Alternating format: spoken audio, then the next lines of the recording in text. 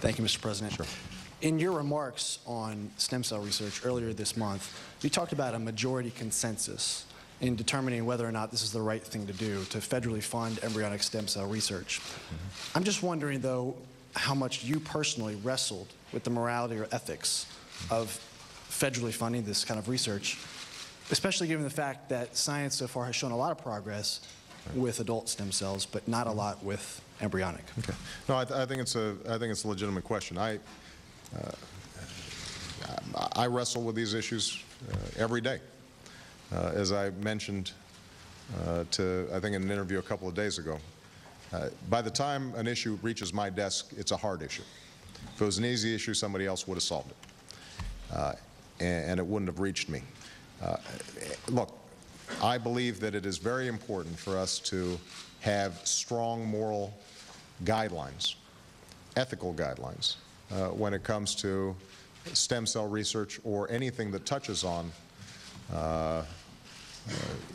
the issues of possible cloning or issues related to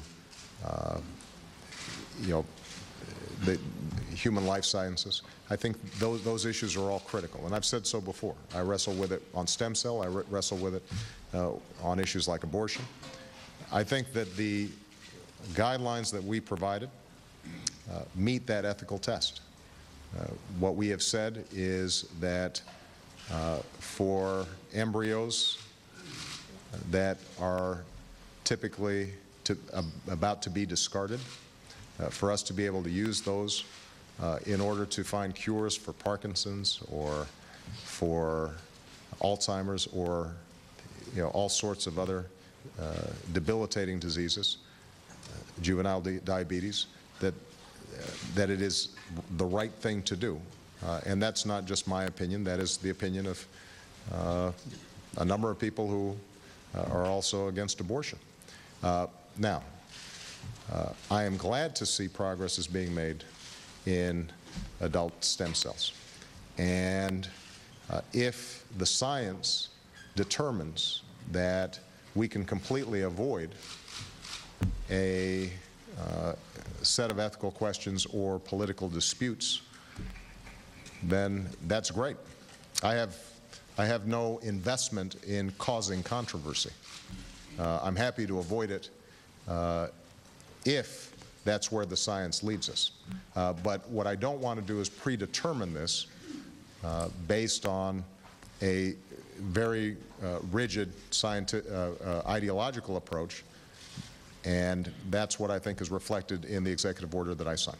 I meant to ask you a follow-up, though. Do you think that scientific consensus is enough to tell us what we can and cannot do? No.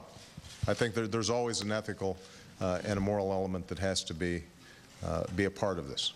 And so, as I said, I don't take decisions like this lightly. They're ones that I take seriously, and I respect people who have different opinions on this issue. But I think that this was the right thing to do and the ethical thing to do. And as I said before, my hope is that we can find a mechanism ultimately to cure these diseases in a way that gains 100% consensus. And we certainly haven't achieved that yet. But I think on balance, this was the right step to take. Last question.